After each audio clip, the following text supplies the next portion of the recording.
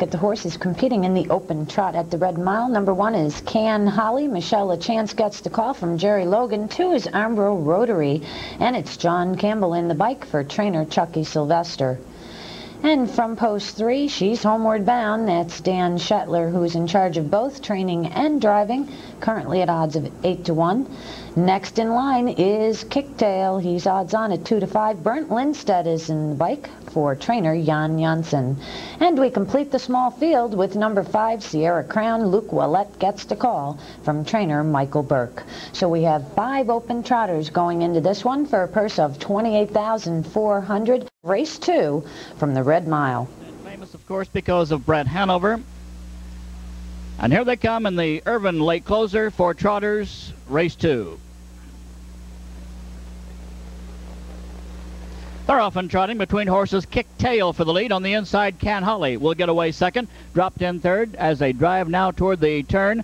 And race to the quarter is Armbro Rotary. On the outside, backing up, finding cover against the rail, Sierra Crown fourth. And the trailer is She's Homeward Bound. Field being led by Kicktail, who won over $500,000 last year, one of the premier free-for-allers in North America. He's on top for Berndt Lindstedt by 3 as he idles toward the quarter-mile station. Behind him, Can Holly from Illinois second, racing third against the rail, Armbro Rotary. They race past that mark 28-4, headed now down the backstretch. On the inside, dropped in fourth, Sierra Crown still there, and the Indiana champion mare, She's Homeward Bound, and Shetler trail the field, approaching the half-mile mark. Leading the way, Kicktail, the Sierra Cosmos 4-year-old, and Lindstedt by just 2 lengths. A closer second now as they reach the half will be Can Holly.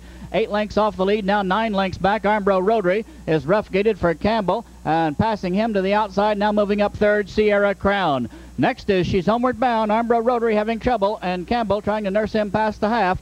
And 56-4, they're in the upper turn, and leading the way, Kicktail, and he can't get away from Can Holly. Can Holly stalks him second. That 5-year-old mare is very much in contention, and they're leaving the field behind as they race now past the draw gate. Kicktail and Lindstedt wait for the challenge. It hasn't come yet. Can Holly has a shot. She's 2 lengths off the lead. They're past the 3/4 and 125.3, top of the lane. Kicktail, winner of the World Trotting Derby a year ago, leads them by 2 lengths. And behind him, Can Holly trying to reach, but not gaining ground. In fact, she's losing. She's back now 3 lengths. Racing third through the stretch toward the wire is Sierra Crown. As they trot home, it belongs to Kicktail. And Lindstedt, in complete control, looks back now and sees Can Holly 3 lengths off the lead, but not closing. They trot to the wire. Kicktail is going to win it for Berndt Lindstedt.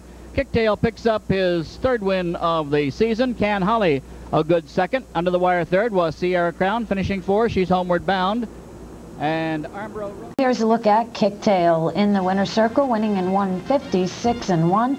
A 4-year-old son of Sierra Cosmos, owned by the Arden Homestead stable, trained by Jan Janssen, driven capably to victory by Berndt Lindstedt. So Kicktail winning his 3rd of the season out of 8 starts this year.